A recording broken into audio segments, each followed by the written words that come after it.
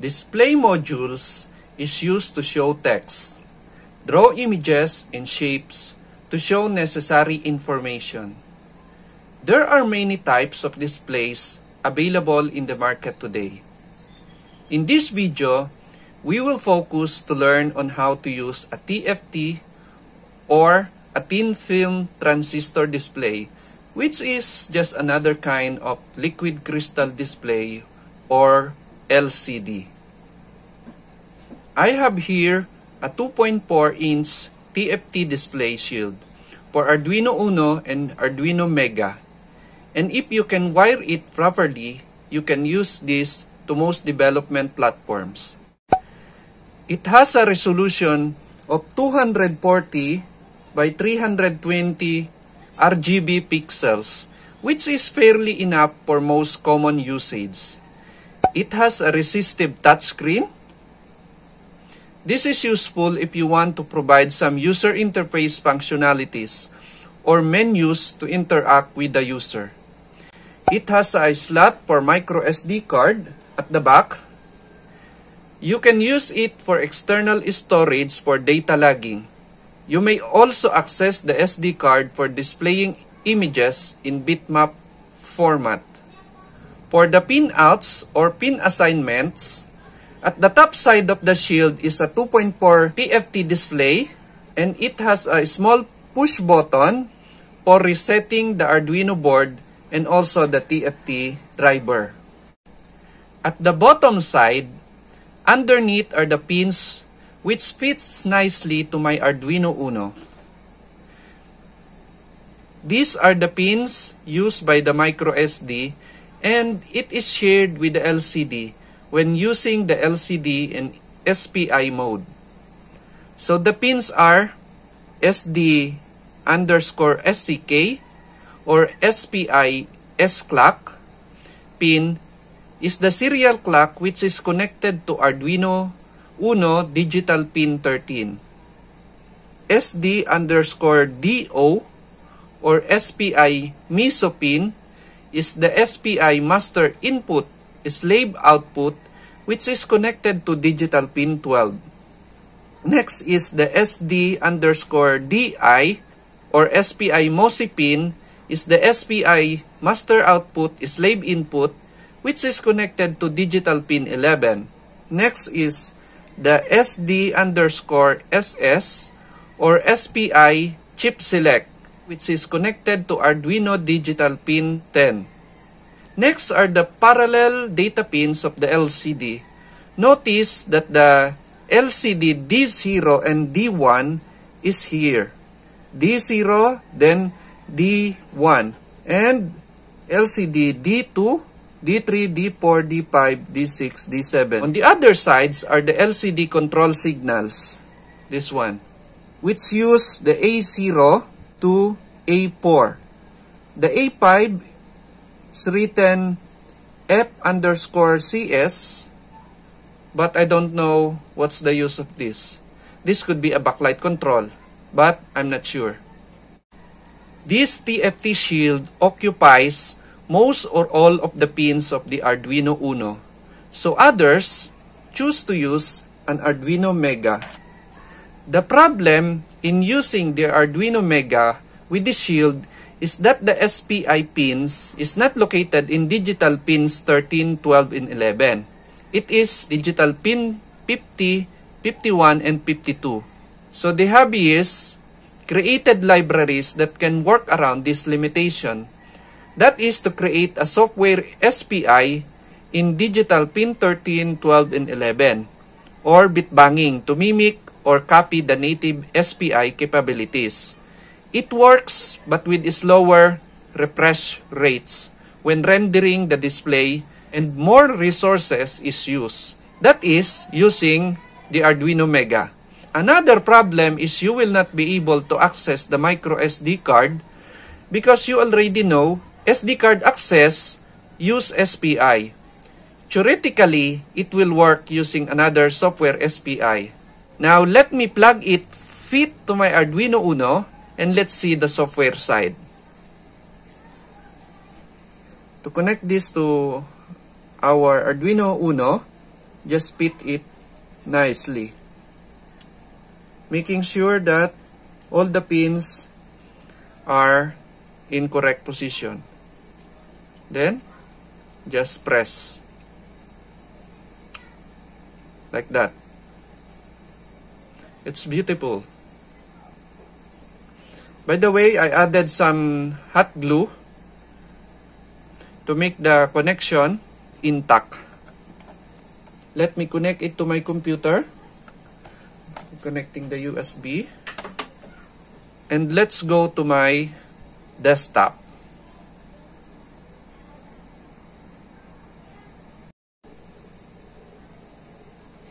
There are many libraries available for TFT display, but the library of João Lopez works for me, while having problem with other libraries.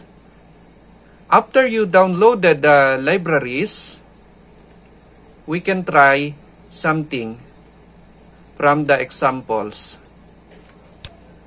The libraries, and this is the one I am using, SPFD5408, not the copy from Adafruit. The Adafruit library is not working for me. So this one is from João Lopez. So let's load the graphics test. And let's load this. Okay, uploading. Let's just wait.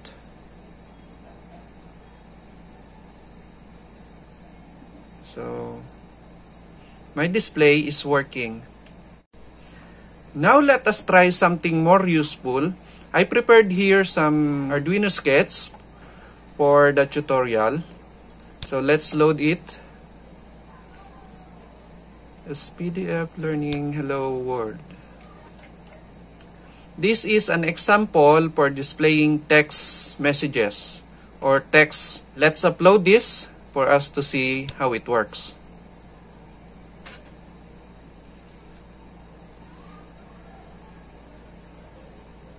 Done uploading. So it will reset and it displays hello from Tech to Tinker 2.4 TFT display. The source code is, it starts with including the necessary libraries, and this one is for the definition of the touchscreen, which is we are not using. And here are the initializations for the LCD. And it begins the initialization of TFT. It always begins with the TFT.reset. Then we use TFT.begin 0x9341 or ILI9341 because even though this one is using SPFD5408 LCD driver, I think it's similar to ILI9341 LCD driver because it's working with this. After that, we set the rotation to 2 so that the top is here because this is 0, this side, this is 0, this is 1, this is 2, and this is 3. Next, TFT fill screen black. So it basically set the background to black. Next, we set the text color to white. So as you can see, this hello from Tech to Tinker is white. We set the text size to 1, so it's very small, and we set the cursor or the location of the text in pixel 10. This is X and this is Y. So this is 10 and 10. And we set the text to be displayed. Next, we change the text color to red. We set the text size to 2. And we set the cursor to be displayed at 10 and 30. And we display the 2.4 TFT display. Now let's load the next example. its graphics or some shapes. In here, we draw a circle with center in 120. This is the center point. This is X and this is Y.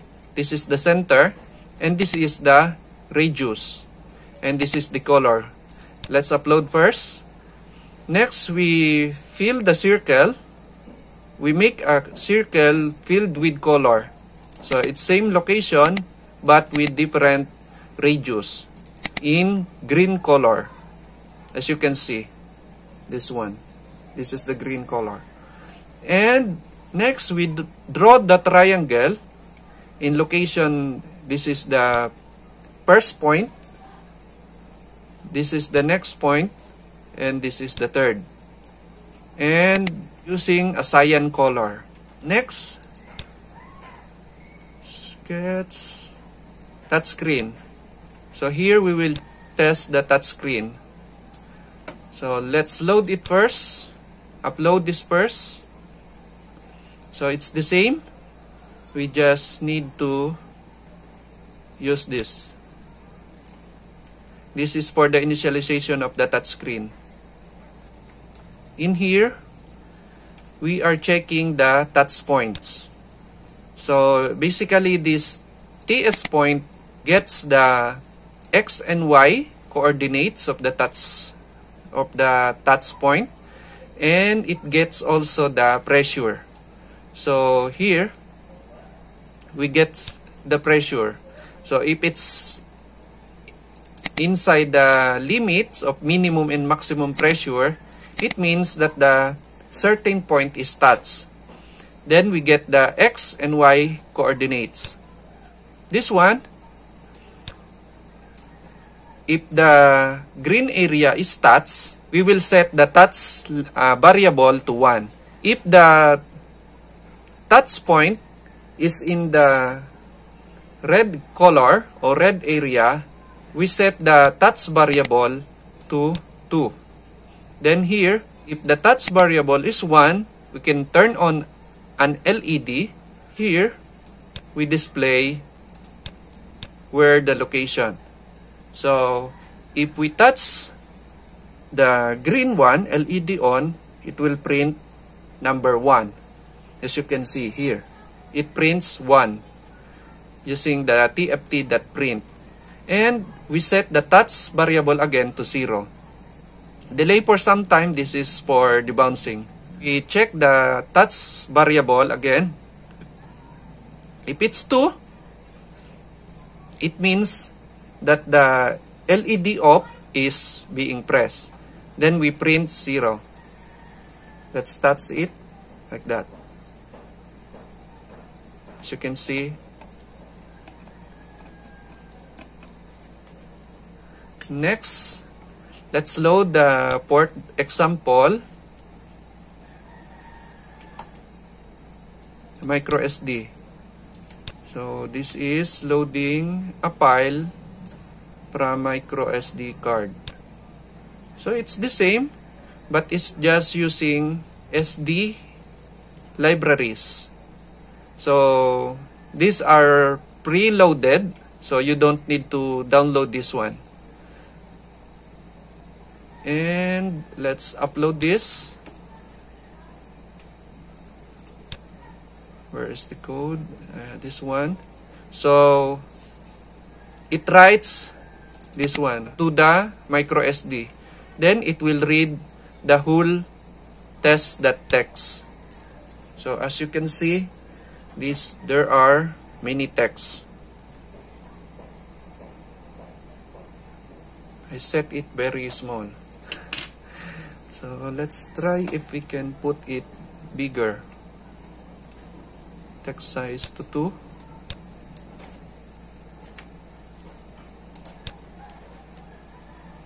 Let's upload it again. And let's see if we can see the results.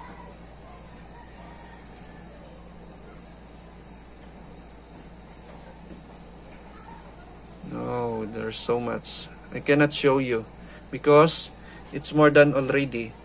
Because Anyway, it's working. Next, let's upload. This is for, let's upload this one. This is the last example. So this loads different bitmaps or BMP files to the LCD. So it basically draw different BMPs. Yeah. This one is first YouTube. Next is the logo of Tech to Tinker. Next is the subscribe. Next is another logo of Tech to Tinker. And yes, like, comment, share, and subscribe. So that's all for now. If you enjoyed this video, please give me thumbs up and share this to your friends. It will motivate me to create more videos like this. If you happen to have some questions or suggestions, be sure to write it in the comment section and I will be happy to answer it. You may also visit my blogs of this video at techtotinker.blogspot.com. And if you are not yet subscribed to this channel, subscribe now. Thank you and have a blessed days ahead. See you in the next video. Bye!